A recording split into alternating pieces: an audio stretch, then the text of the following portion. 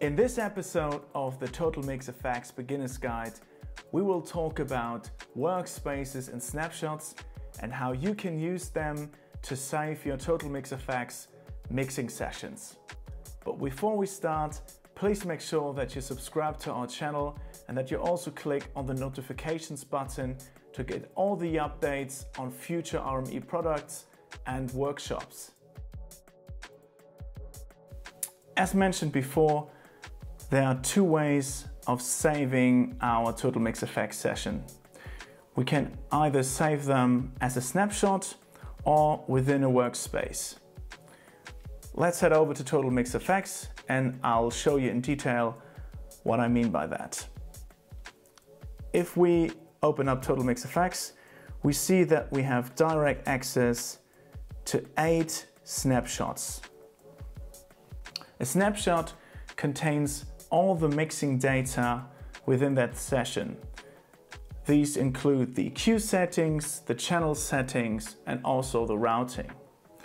If I clear out the ADA track for a better demonstration and I toggle between different snapshots, you see that I not only change the routing because my headphones are no longer in the control room in the second snapshot. If I go back, the headphones are back into the control room.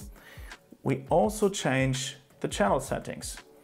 Here on the top, my instrument inputs 3 and 4 are no longer stereo linked, but they are separate mono channels.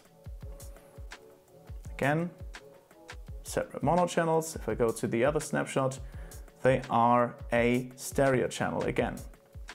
And last but not least, we also save the EQ settings directly within the snapshot. So if I toggle between the snapshots again, you can see that the low cut is activated or deactivated depending on the snapshot. In contrast to snapshots, workspaces are a complete backup of your TotalMix FX session. So everything you see in TotalMix FX is saved within a workspace. From the routing modes, to my 8 snapshots, to my fader groups, to even the layout presets. Everything is saved within a workspace. And I can easily switch between different workspaces right within TotalMix FX. If I click my W key on my keyboard, I open up the workspace quick select, and as you can see, I have 30 slots for different workspaces. If I load up another workspace, you can see I have a different routing modes, I have a different channel layout, and I even have a fader group activated on the bottom. If I now go back to my previous workspace by going to Workspace Quick Select, going to the bottom and to the Beginner's Guide, you can see I have now my previous workspace loaded with my different channel layouts. Now let me show you how you can save and load your workspaces and snapshots. In TotalMix FX, I can save up to 8 snapshots right here under the snapshot tag by simply clicking Store, selecting one of the 8 snapshots, and then clicking again on the particular snapshot, and it is saved. Or I go to File and click on Save Snapshot As. Give them a name, let's call it Snap, and my destination is the desktop. And now I have a snapshot file.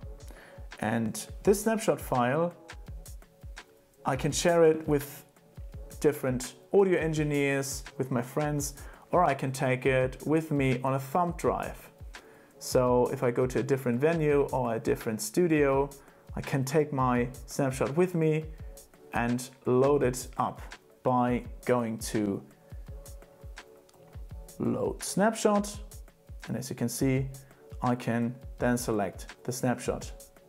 Workspaces work in a similar way.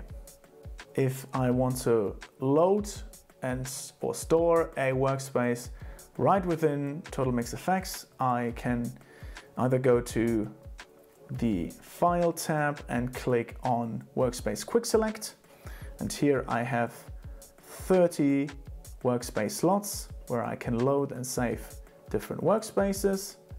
Again, I can load them, I can save them and give them a name, or I can go to File and click on Save Workspace As.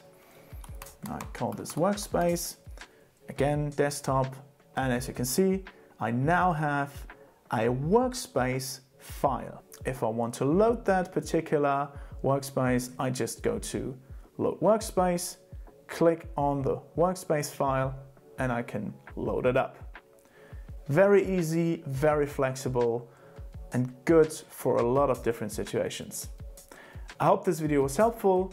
See you next time on the RME audio channel.